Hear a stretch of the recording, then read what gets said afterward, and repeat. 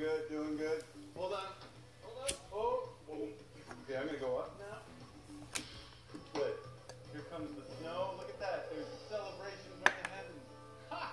Does that make you happy? I love you!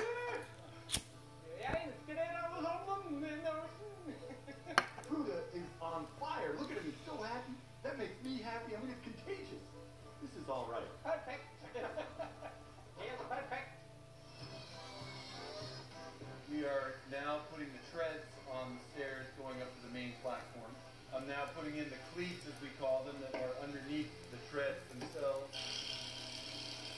That looks good, man. Should we try them out? Yes, this is us. That's the word. Thank you for the help, too. Thank you. Great. Whoa. Man, these guys are sturdy. Like a Viking bicep.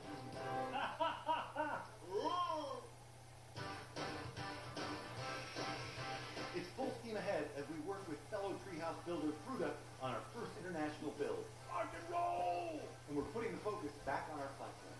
We're up here laying out joists, and in metric it's a 60 centimeter layout. Back at home in the States it's 2 feet. Lumber's a little wider, layout's pretty much the same, and let's do it. Let's do it. These joints are doubled up in such a way that they kind of slap against each other. We call that sister. Makes for a really strong connection between those joints. Alright, I think that's it for the break. Now let's put some decking up here. There's a storm of ruin. There's a deck storm coming. Elizabeth wanted the treehouse to resemble the boat, so we're giving the deck a little shape as an ode to the sparkling lake nearby. Wow! We're going to take that nautical theme, and we're going to make a little bow here. So we'll have to be in a treehouse and stand on the bow of a boat. Looks like a bow of a Viking vessel. Hey, that's the spirit we should be in, right? Viking spirit right now? Oh, we've been there. Heck yeah. They were all great woodworkers, you imagine. I mean, building the boats that they built to get all the way across the North Atlantic. Sailing a long time before Columbus was sent. Were they sailing or were they rowing? What was it?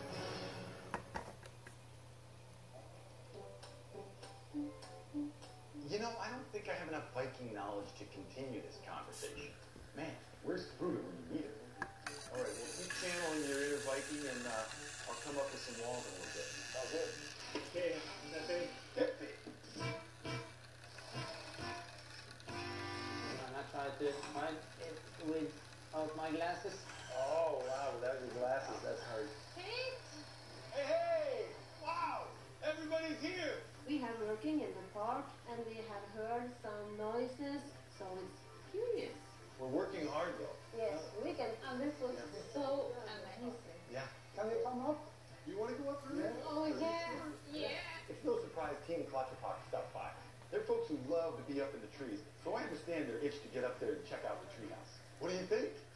Oh, wow. Look at this. Oh, the lake. So beautiful. This is great. Isn't it beautiful? Wow. Look where you live. Isn't it amazing? A beautiful place and beautiful view. It's $100 going view. $100 million view.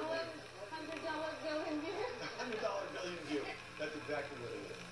I think it's perfect at that. I want to see. How about? It's so far down. Okay. It's like you hold it. Yeah, but this is nice and strong. Okay. Look at that. Oh. I don't want to hold on. The house was higher than that. They were very surprised by the height. If you look up at 24 feet from the ground, it's not so high. It doesn't look so high. No. But when you're standing up there and looking down, it's plenty high. Yeah. And look how close we are to the tops of the trees here. You have to dance when it's laughing. Here and it's very blowing hard. And Let's get the railings on first. Yeah. hey, Pete! Can you get back to work? Oh, hey, Chuck wants to get back to work. Okay. Okay, that's fine. We're wrapping up. He's getting mad. No, he's not getting mad. To the trees. To the trees! I'm so glad that Elizabeth and the rest of the gang love the platform. But we've got to get the structure up there. It's Since we can't have our shop back in Fall City drive out the walls to Norway, we're framing them on site. I think we're ready to pull this over now. Normally, our walls go up to the platform sheathed in plywood, and that packs on additional weight. Okay. But since we're transporting these four suckers up by hand, we'll attach the ply once the walls are in place, so we can carry a lighter load up the stairs. Many hands make for light work. In Norwegian, do they have an expression like that? No, I don't think so. Okay, that's cool. Hey, ho! Oh, boy. Look at those. Those are strong walls. Woo, woo, woo. Look at all those walls, man. Yeah! The walls are pretty much the same way we would build them in the States, but actually the roof has many more layers than we're used to. There's a lot of ice buildup in the wintertime, so they create lots of ventilation. It's all very interesting and making us better builders, I think. This Norwegian roof has 7 layers. And here it goes. I'm going to try not to butcher the language. Layer N. Rafters. Here it comes! Fantastic, guys. How do you make these so perfect, Daryl? Layer 2. Paper. Our first underlayment that will help waterproof this place. It's roof time! Raise the roof! Then comes layer tray. Some 2x2 sleepers that support layer fare, our plywood. Just screw it in. 4 of 7, we're more than halfway. The sleepers elevate the ply, allowing continuous airflow for ventilation. Makes a lot of sense for a colder climate. It's probably vapor diffused. It allows a little bit of air movement, so it doesn't condense. It just makes a lot more energy sense. The Norwegian roof cake is looking cakier every day. After layer femme, our second waterproofing underlayment, and layer sex, another batch of 2x2 sleepers, They're working very hard. we can top this roof with final layer number shoe. Woohoo! We're learning this rule-looking roof system, and it's like adding a board and batten layer of siding to an existing roof that's already completely waterproof. If the water gets underneath the boards, it'll shoot out on the weather barrier and go right into the gutter. Building on international soil, it's kind of like being in a classroom where you're soaking up all this great information on new techniques, and you can bring it back to the States. There it is, all the layers.